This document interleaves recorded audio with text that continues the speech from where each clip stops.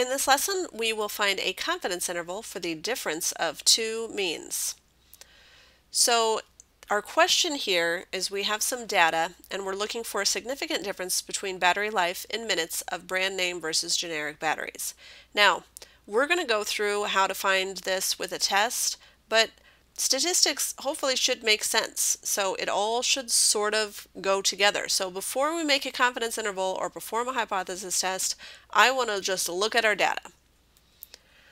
So I've done this ahead of time, obviously, and I went into StatCrunch and found the summary stats for each, and then I made some parallel box plots. Now, just looking at these box plots and looking at the mean and the median of each of my values, it seems pretty clear, particularly with the box plot, that I'm going to expect generic batteries to outlast the brand name batteries. Again, I haven't done a statistical test to prove that, but it looks pretty clear from the picture. So we're going to go ahead and do a confidence interval in just a moment, but again, talk about the conditions and assumptions for just a minute, the independence assumption, and again, we're looking at individual as well as groups. Randomization, 10% and nearly normal. Keep in mind the nearly normal, smaller sample size, n is less than 15. We really want it to look like a normal model. For somewhere in the middle, 15 to 40, it's okay to use a t value or a t model as long as the data are unimodal and reasonably symmetric.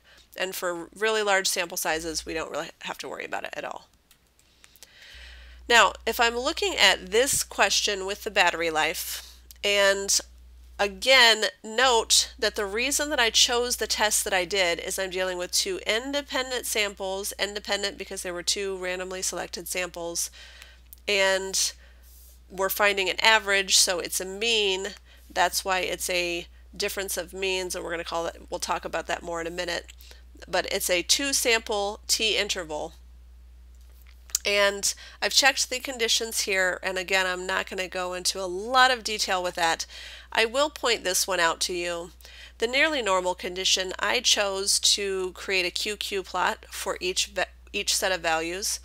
And when I did that, as you can see, I feel like there is a pretty strong pattern that it's not really fitting that normal model or T model very well.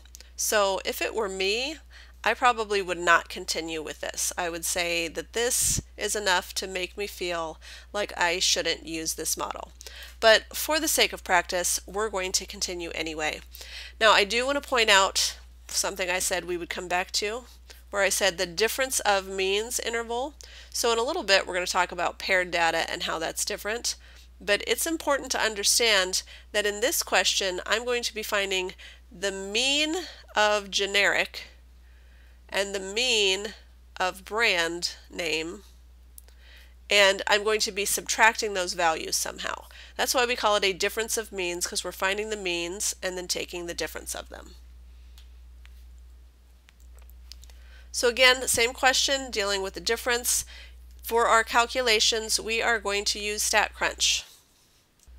So let's pop over here to StatCrunch, and I'm going to go to Stat and T-Stats, and here I have two sample and I have data, because if you'll notice, I was nice enough to include all of that data for you.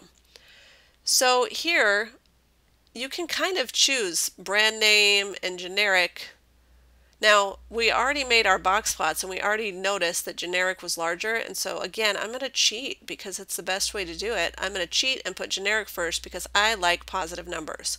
Now, what would happen if I did it backwards and did brand name first and generic second? Let's take a look at what that looks like.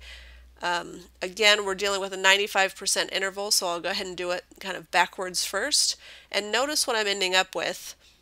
Oops. Let me go back for just a moment before I screw anybody up. Right here is very important. I have to uncheck pool variances.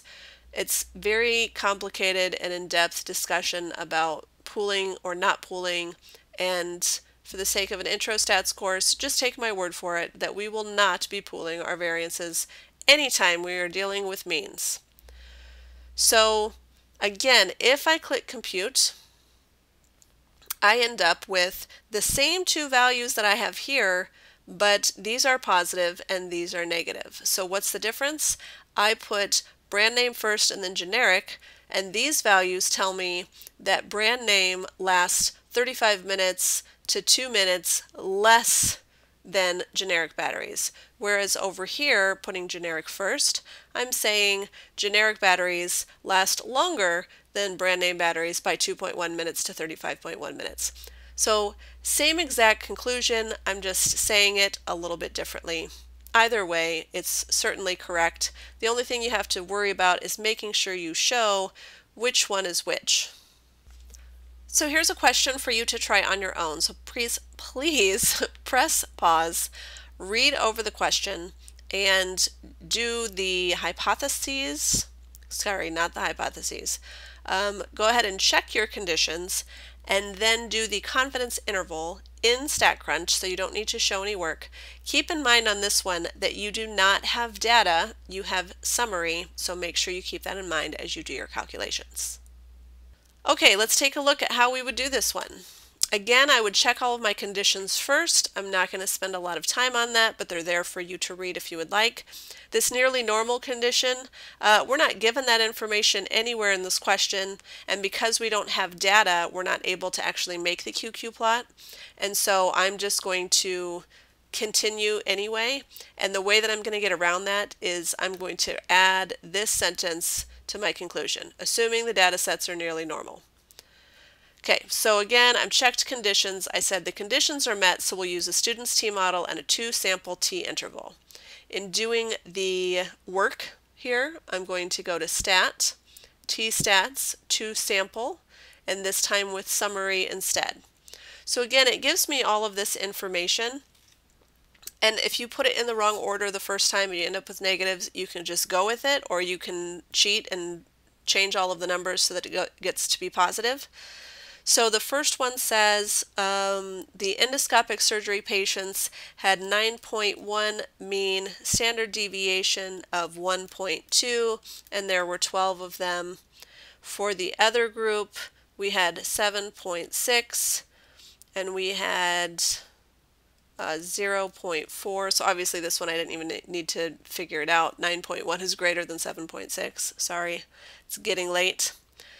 Sample size is still 12, and I'm looking at a not pooling variances and making sure I click on 95% and compute. And I find my lower limit and upper limit. And again, note the way that I'm writing the conclusion, it all depends on which one I put first. So assuming the data sets are nearly normal, I'm 95% confident that the mean pinch strength of patients of endoscopic surgery exceeds, so that's because it was positive, the mean pinch strength of open incision patients by 0.713 kilograms to 2.287 kilograms.